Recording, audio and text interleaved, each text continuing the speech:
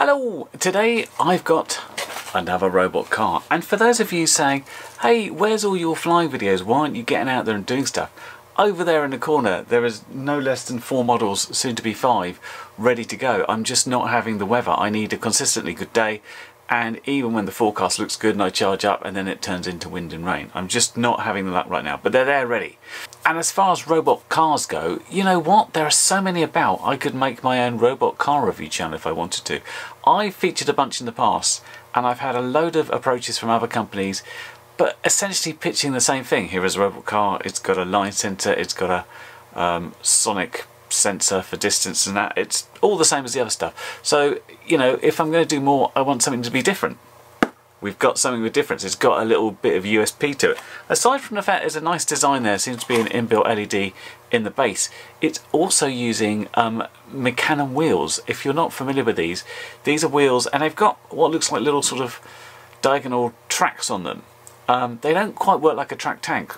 By varying the directions of each wheel, you can drive it normally like a car, rotate it, but also drive sideways, and a variety of different things. I think when DJI launched that car, which no one hears about anymore, that also had Mecanum wheels and it could drive in weird and wonderful ways. Anyway, this has come from a company called Adeept, who make this. In the box is this little sheet saying download your instructions and a whole bunch of bags and stuff. So let's crack on, let's get straight in there, see how it all works.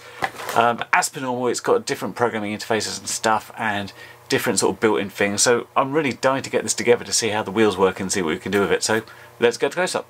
Okay, what's in the box? As I mentioned, we have this sheet of paper, which basically says go and download the build instructions and everything from there. If you do that, you get a big zip file and it has all the code and a bunch of PDFs and quite a lot into it. And interestingly enough, and I've just popped it on my tablet here, one of the first things it says is, rather than like we're going to build this, it says before assembly read the following files in tutorials folder, which is 1 to 4 courses, lessons 1 to 10. So instead of this jumping in, getting you to build it and then saying okay, now you might want to program it, this is very keen at looking at each of the components, showing you what can be done in code before you actually load the main code on and want to build the entire thing. But I thought what we'd do first, we'd unpack this, we'd see what we got in there, because there's some pretty interesting things, and then we'd, you know, I want to follow the instructions, so I'm going to work through the tutorials and check it all out. It's going to be based in MicroPython, that's what they're teaching in, because this uses a Raspberry Pi Pico, but there is actually a packing list in that document as well, so I'll be checking everything off to make sure I've got it. But without looking at that, what we have in here first off is this. This is the extension board that the Raspberry Pi Pico is going to sit in. You've got things for, I think that's the line sensor, things to put servos in. These are the motor drivers, so all the bits coming from there. You've got power going in. You've got battery. This uses two 18650s, not included. To get your own, and that obviously plugs into that. This guy here, as you can probably guess, is the little display module. Also, of course, going to hook into this. I don't know if this uses I2C or something else. I'll have to find out. Servo, I guess that's for moving one of the sensors around. We will see. In here is a Raspberry Pi Pico. So I just need to slot that in there in a bit. This looks like a little Wi-Fi module. I'm assuming that's it. It has one of those little internal and PCB antennas there, so probably that's it. Looks very much like a holder for an ultrasonic emitter and detector. Got a remote control, infrared remote control. We've got 4 individual motors for all the wheels. Oh, I'm not going to get that out of the packet. Loads of screws and bits and bobs. Nicely labelled though, so you know what each one is. Screwdriver, USB lead, ultrasonic sensor. You get these in a lot of similar kits for telling basically how far you're away from things. I think this is one of the line sensor modules. I think. I'll check it out later. I'm not looking at the packing list to check it at the moment, but I think that's what that is. I got the 4 Mecanum wheels. Let's just get one out of the packet, see how it looks. So yeah, it's basically a regular looking wheel, but with these rollers, and by pushing several ones in different directions, it creates a sort of force to go different ways. That's explained in one of the the chapters about things, but we'll have a look at that in a sec. Some coupling screws for the Mecanum wheel, as it says there, interestingly. Some wires to put things together, a tiny screwdriver, a tiny spanner, some aluminium plates for something or other, we'll find out later. And we've got some laser cut acrylic by the looks of it, which we just have to pop off, take the paper off, and that's what everything's going to fit in. So that is everything that we get in the kit. But before I build it, using the building instructions, I am going to go through the chapters and the first 10 lessons, just seeing what it wants me to learn. I think it's quite an interesting concept, I guess, because normally you'd have the code preloaded on there. And then some people don't want to say, well, I don't want to overwrite the code with this. In this case, you've got nothing.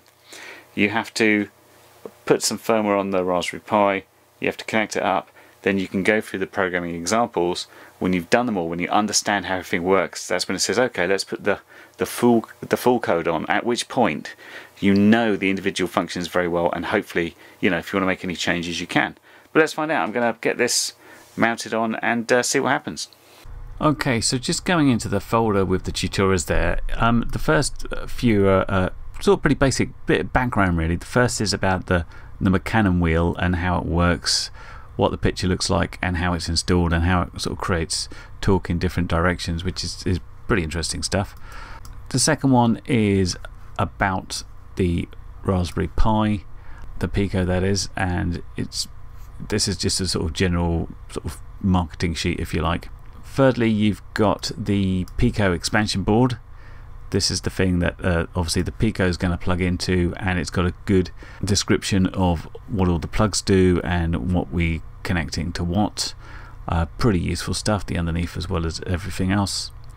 And finally, where it starts getting interesting, we actually have to do something, is configuration of the Raspberry Pico development environment.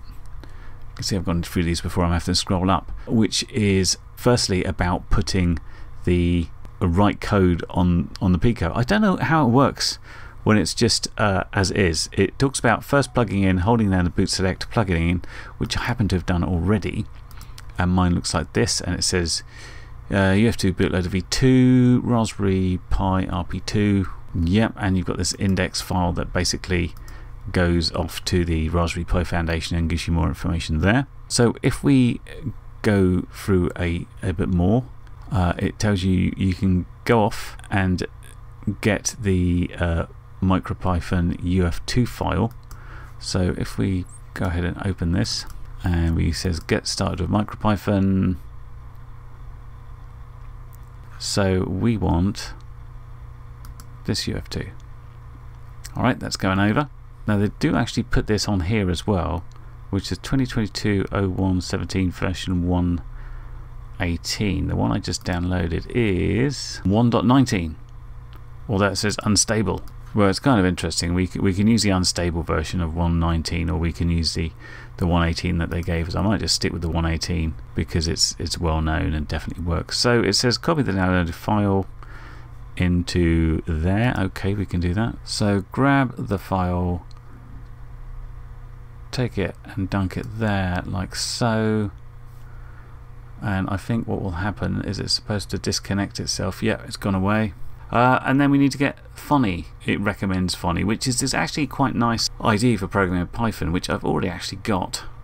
So I'm just going to check out to see if it can connect my Funny running, and what I should be able to do with the little Pico plugged in is click on this guy, and yep, well that's just going outside the screen catcher. It says you can use MicroPython on the Raspberry Pi Pico. That seems to work. Right, on with the tutorials. I don't intend to spend a great deal of time of any of these. I'm just going to show you quickly what the results are and what they're trying to sort of explain to you. But yeah, let's get on with it. The first one, as always, is connecting the Pi up to the expansion board and the good old flashing of the LED, which is pretty basic LED onboard value, so it's got some nice little libraries in there to sort it out. But let's try that now. Okay, there's my code, there's my Pi mounted, and if I press the button, you can see the little LED coming on and off with the code we've done, which is just basically defining a pin and then changing it from high to low.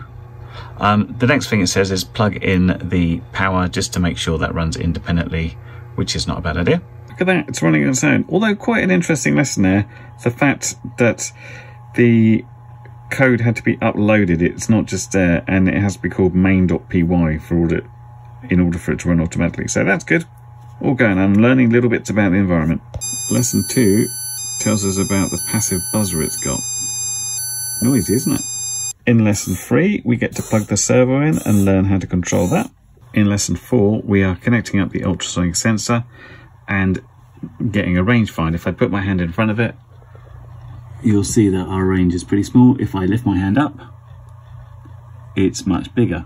One thing I didn't know much about these. I didn't know, for example, that one of these sends a wave and one receives it, which is, you know, learn something new every day, don't you? In lesson 5, we learn about these inbuilt and very bright RGB LEDs we've got at the front here. So how to control RGB, how to change its color, that sort of thing. In lesson 6, we are testing out the motors, which is a pretty good way of making sure all the motors work and basically cycle through the directions.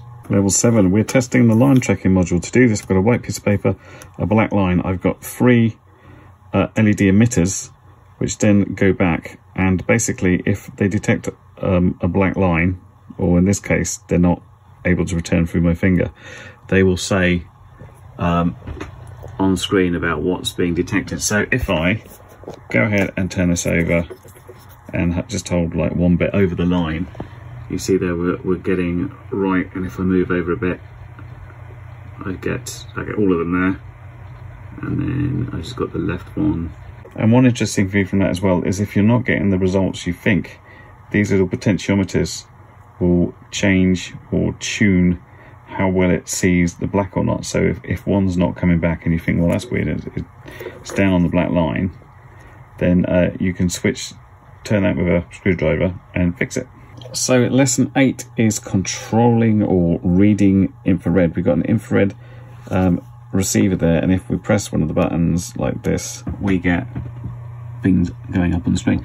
Interestingly though, one of the things you have to do on MicroPython is I had to upload this library to the Pi, where it sort of sits there and stays there. Part of the environment, I guess, for MicroPython, it only puts there what it needs to when it wants to, hence keeping it micro. Okay, lesson 9 uses the little LCD display, which is connected by I2C.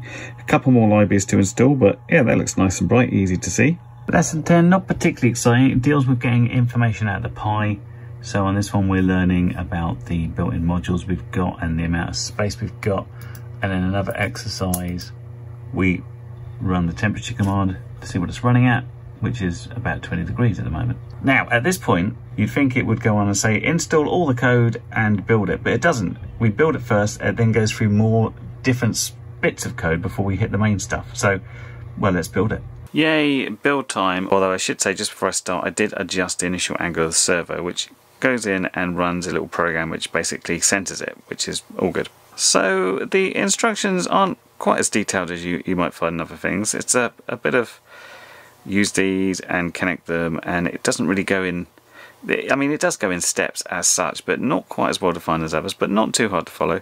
So it feels like the first thing we're doing is getting the mounts on the acrylics and put them in with some screws. So let's do that first, and then we'll get back to step 2. Okay, which is these bits connected. Only thing I'd say about this is this little screwdriver isn't big enough for the M3s. When I was, if I get the right side, when I was trying to do these up, it was just slipping. And of course you need to hold the other side with this tiny thing. If you've got baby hands, it certainly helps. But I found I needed a proper size screwdriver to get those tight. So what we're going to do next is put the motors in place. Okay, motors are in, bit fiddly, but got there. Have to pay special attention, of course, to which way they're facing because of the way the wheels work. Next up, we're putting this other acrylic piece on the top of it, which is going to hold, I guess, some of the sensors and things, which looks like that. There's actually a slight discrepancy in how this looks in the instructions and how it actually is in reality. You'll see in the instructions there's an extra cut hole in there, but I've checked it against the part list, and the part list just has it like this, so I think we're okay. Anyway, there was a delay in putting this one together. Between me telling you what I was going to do and now is about 2 weeks, and that's because these little brass standoff things, we had this one here in the pack, and the idea is it takes a M3 screw, and this one looks like it's been cut for M2, so I had to contact the company and say, this one is different than the other ones. If you look very closely, and I took a picture, you can see that the hole there is bigger. And they said, no problem, we'll send you out some spares. So we got some spares. I believe that's what they do for regular customers as well. Obviously, I'm reviewing it, and you always, you know, take it with a slight pinch of salt that, you know, they might respond a little bit quicker, but that they seem to suggest that, like, oh, no problem, we'll get them straight out to you. You know, I can't blame the company.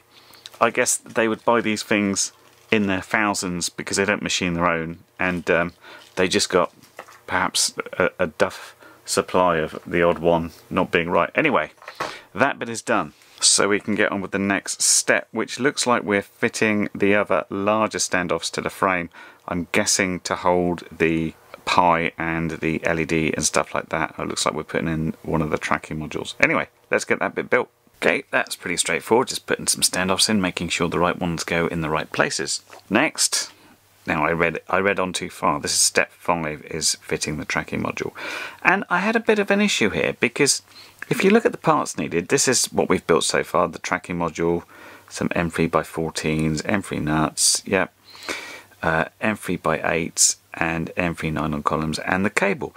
All good, except M3x8 screws, 2 pieces.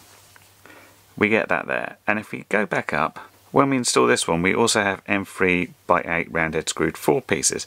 Now the next one doesn't say specifically it's roundhead, but looking at the instructions and my parts here, I believe that is the case. And there's a problem there, because if we look at how many screws we get M3x8 roundhead screws 5 pieces, and it's asking for 6.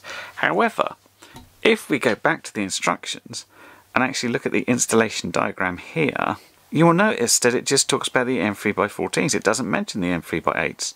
So the instructions seem to be telling me, because at that point it just shows more pictures and goes on to the next part. It seems to be saying you need parts that you don't need, and then doesn't tell me how to use them. So I'll be feeding that back to the manufacturer to say, hey, this is some problems here. I mean, it's an online document, so it should be easy to update. But anyway, I will install the line tracker module with the M3x14 countersunk head screws. Okay, that's the line module in, without using those M8 screws. Next step, again, they kind of left bits out. It's pretty obvious where it says it's the LCD installation, but in their parts they don't mention actually needing the LCD. Obviously you do need it, but it's a bit weird about how they've phrased this. Anyway, let's get that. It just looks like we attach it there for starters before we actually do anything, so that should be pretty easy. Which then looks like that. All done, and it looks like in the next stage we are gonna put that in place along with the battery box, so that's the next bit. Now, I'm sorry if I sound whingy about the instructions, but once again I'm unhappy with the detail here. First off, we've got 3 M3 8mm screws. Now you can see here they look countersunk, but it doesn't. It should say it there. It says it down here, but it needs to say it there as well. And with this picture, if we look at where we're connecting the screws down, again, their diagram, I followed it to the letter, but that means I'm putting screws through the springs to hold the battery, which is unnecessarily fiddly. Is this what they actually mean, or have they just redesigned it? More explicit detail in here about, yes, do you want me to put it in where the springs are, is really required here to make it better. Anyway, those problems aside, that is it installed, and the battery box sits behind there, not very tightly, it's just held in with these tabs there and there, then the LCD module screws down there, so that bit's done. Next up, looks like we're putting the servo in place. Okay, servo's in, and I've got yet another whinge. This time it was about how they wanted you to put the servo in. Screws at the top, bolts at the bottom. It's just not possible. Your fingers need to be so small in order to try and hold in the servo, hold in the nut underneath where you've got very little room. So I put them in the other way around, nuts at the top, that's much easier. Could have helped as well if they had some ideas about where you wanted to put the wires before you actually put the main thing in. But anyway, whinging over, it's time to put the wheels on apparently, so let's do that. Okay, that's Mecanum wheels on, and it's beginning to look a little bit more like a car now, although a weird car.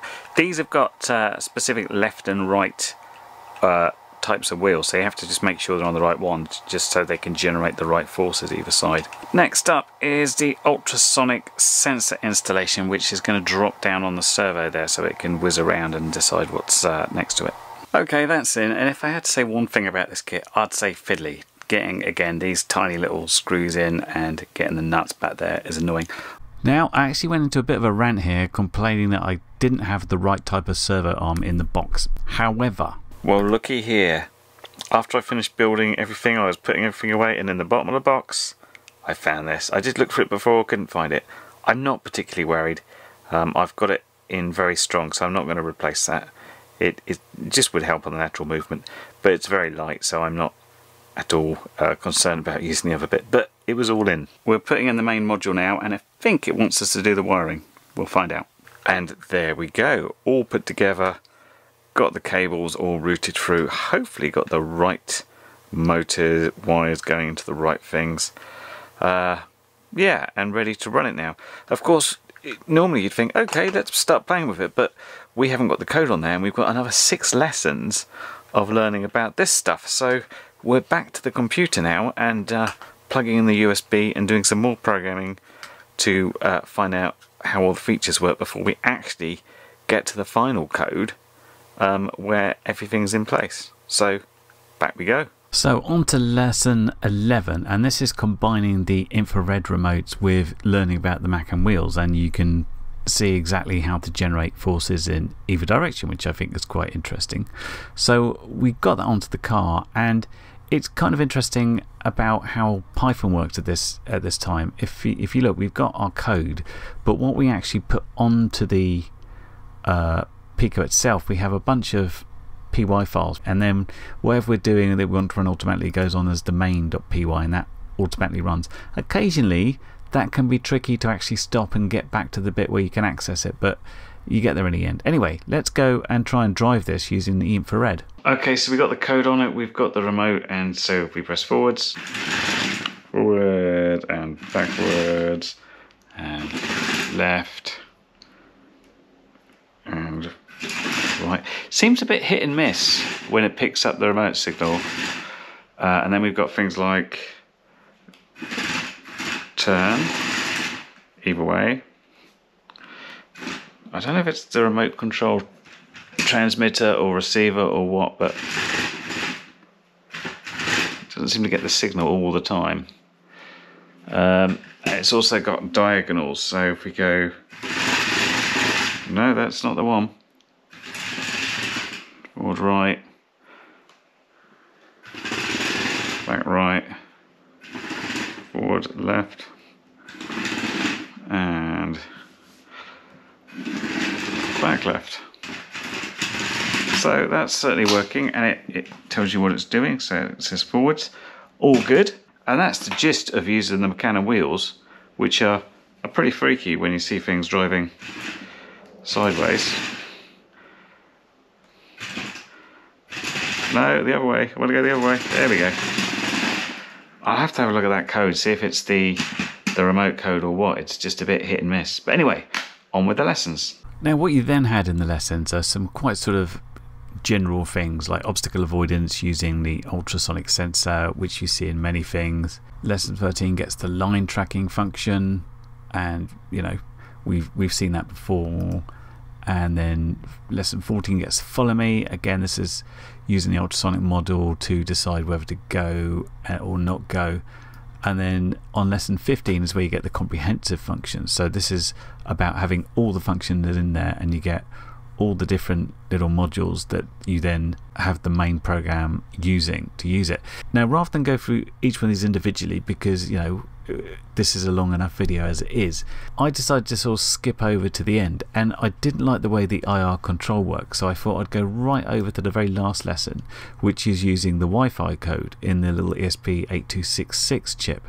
So using this, we should be able to run it from a mobile device, although I do note that for some reason they've decided not to put that app on any app store and only have an Android version. So iOS users, tough luck, and Android users will have to go and get a specific APK file. Why they don't have this multi-platform and why they don't have it on the app stores, I've no idea. But anyway, we should just be able to connect to the Wi-Fi and drive it that way and see if it's any better. So let's do that bit next.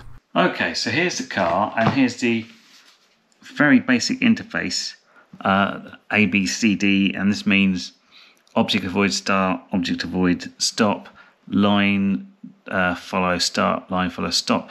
And there's some other weird things like this is forwards and that's backwards, but that's forwards and also backwards.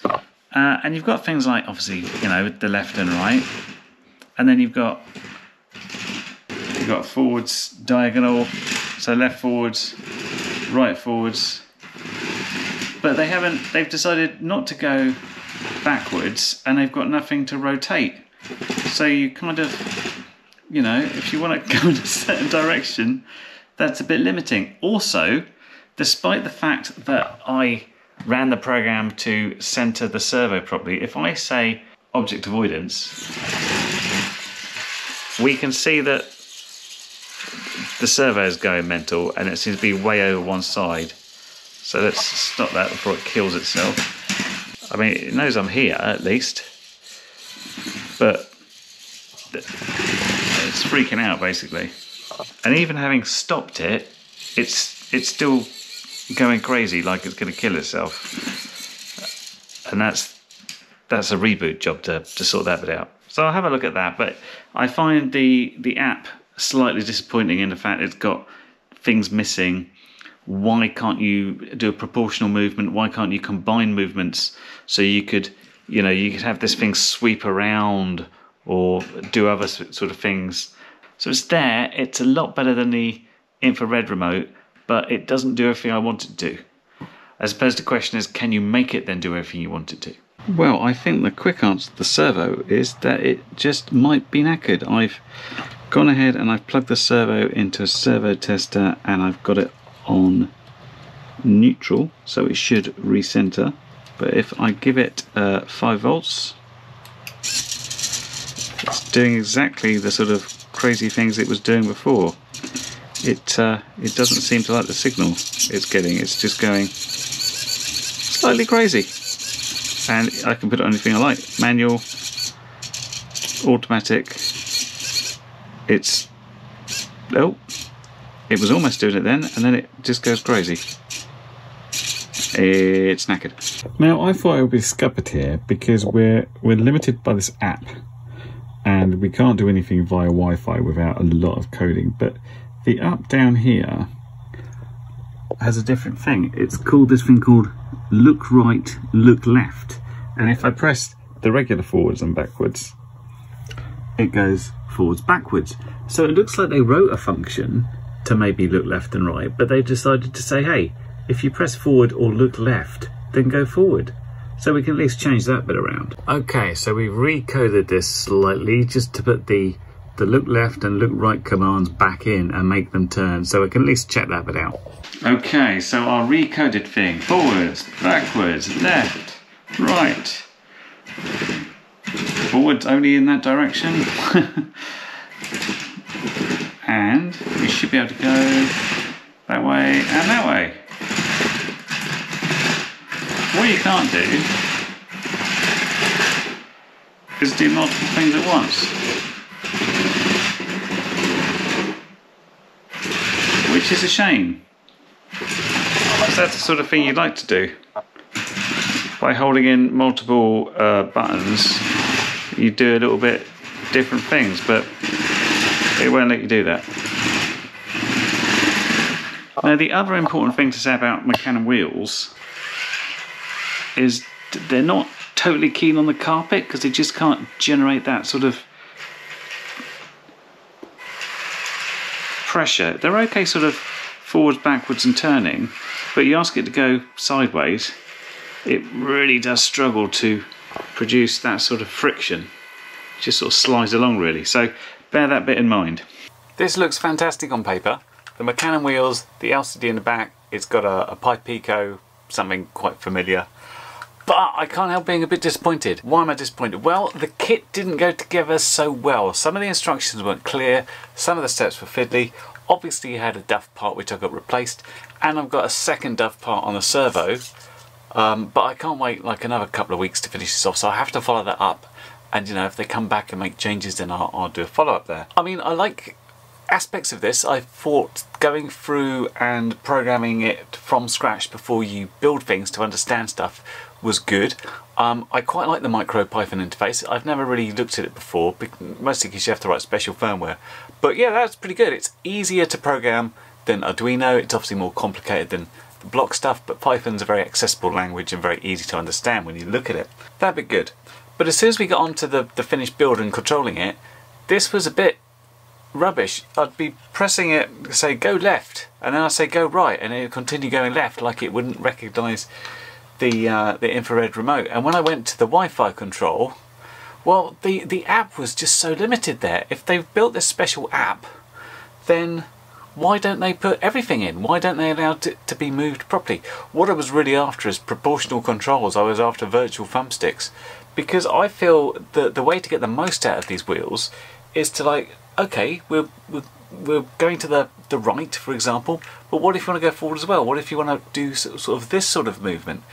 And it might be that the Pico just can't handle that amount of input, but yeah, I'd have liked the option to see it. That app was really, really limited, and because Wi-Fi was really the only way of connecting without this horrible thing, it seemed somewhat limited that they didn't have an example to work from a PC. If their app was very limiting because you couldn't change the inputs you were making, you couldn't add extra functions there, so why not give us an example of some client code on the PC side of things with even like a little GUI or something, so we could expand that and do more with it. So as it stands, I feel it's a bit of a missed opportunity. Certain elements of the instructions to put it together I feel could better. I'll be feeding that sort of stuff back. As I mentioned, the app seemed limited. This didn't seem very good, or the code that uses it, and it was mainly down to the library, didn't seem particularly useful. And you know, I'd like to do more with it, but I feel like I'm held back. There's not much I can do.